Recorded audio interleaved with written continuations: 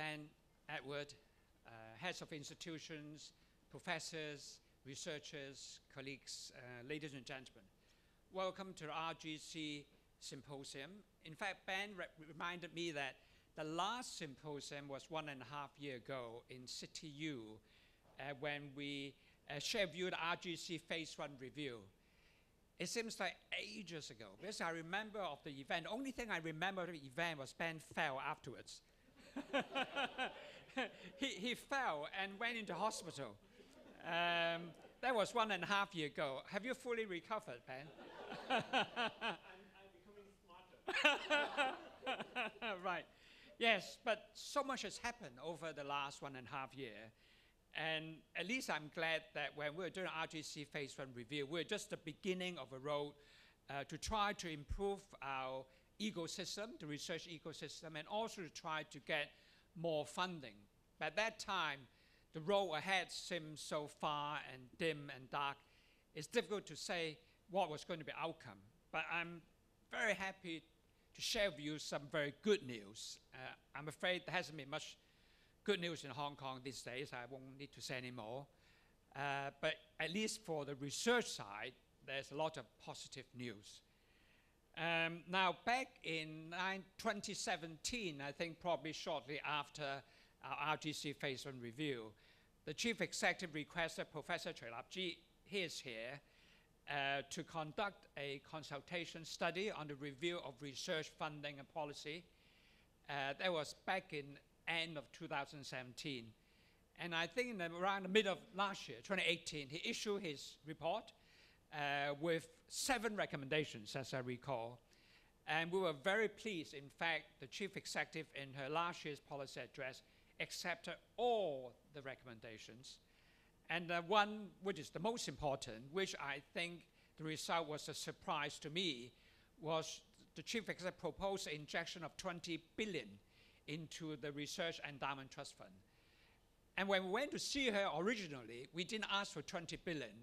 I was asked, in fact, I went with the 8 university president, how much are you looking for? And I said 10 billion. I was actually a bit nervous. I didn't know how much to say, and I thought 10 billion was a hope for money. If I get 10 billion, I'll be very, very happy. I'll settle for 5 billion, actually. The reason why we asked for more money, because, as you know, at present, the endowment fund got 23 billion. It's placed with the Monetary Authority, with the exchange fund, and we earned an annual return over the 6 years average return. And that's where we get our annual research funding for RGC4. And when it was first placed, the return was about 6%. And so we got about 1.2 billion a year. And that's where the research funding for RGC comes from, where in fact most of you get your research funding from, about 1.2 billion. But in 2017, that return went down to just under 3%. So 3% on 23 billion, you can imagine it's 600 million. So in fact, we were 50% short of our budgeted research funding for the previous years. So really, we have to do something. And that's when we went to the Chief Executive to say, hey, you got to help us. You got to inject more fund, because otherwise we have to cut research funding by half. In fact, for 2017 and 2018, we've been using our accumulated surplus. Because in the previous years, luckily, we have some surplus, but those surplus will actually run out by the end of this year. We have all run out. And so her 20 billion was actually a real surprise, because you only need about 10 billion to make up that shortfall in the funding gap. So the other 10 billion are all additional money. As you know, and again, we're talking that the research sector was very, very lucky. Of the Legislative Finance Committee recently, that was the only one item that was approved, which was on the 28th of June. In fact, it was the second item. In fact, the first item was on an issue which was discussed before, and the government actually put the research funding request as the second item. And I understand we spent 2 hours debate, and that was the last item that got approval. So the 20 billion was approved, and hopefully it will be placed anytime soon, and we'll get the return in a year's time. The UGC and RGC has been working hard, and we have gone through different rounds of discussion, internal discussion, and we have agreed a budgetary proposal now as to how to allocate that 20 billion But really, the main thrust of the 20 billion, apart from, as I say, topping up the shortfall in the past, is to increase the funding for the General Research Fund and also for Early Career Scheme, which affect, I think, most of you here. The research for that will be significantly enhanced going forward out of this additional injection. Also, there's a lot of requests for more equipment funding. We're going to increase again a lot the equipment funding research grant. We'll also provide additional funding for collaboration among the universities. I think those are the main, in fact, recommendation in Professor Choi's report, and that is in the proposal, and we are going to put that to work. But obviously, the money hasn't come in yet, but in the meantime, the RGC has agreed that to show goodwill, I know all of you are waiting for the money, that we are going to use out of our remaining surplus to increase a bit the research funding now immediately. And then hopefully in 1 year's time, when the additional return comes in, we'll then apply the full money for all the different additional budget proposals we've agreed. Now, the other thing that has been done over the last few months is that we'll also finalize the operation guide for the 3 new RGC fellowship schemes. I don't know whether you heard of it.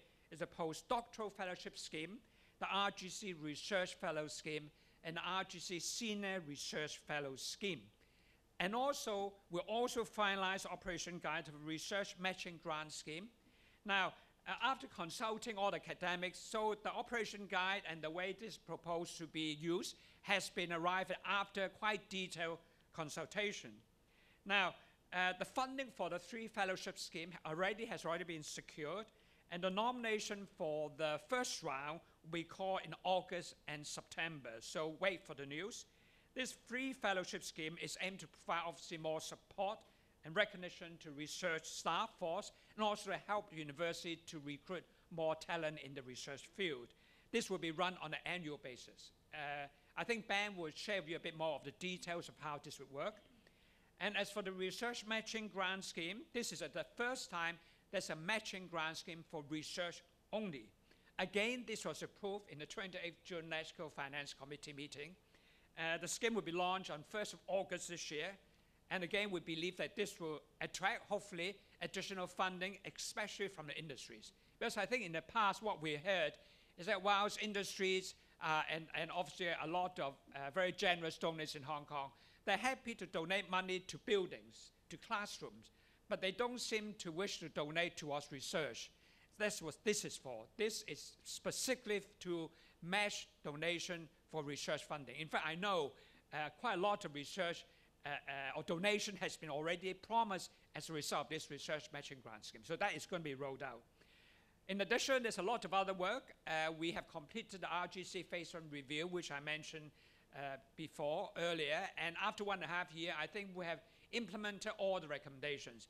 We're now in the Phase 2 of the RGC review, which is on more macro issues, how to make our research funding application more efficient, and Ben again will share with you more in detail. The other thing we are embarking on is the R portion.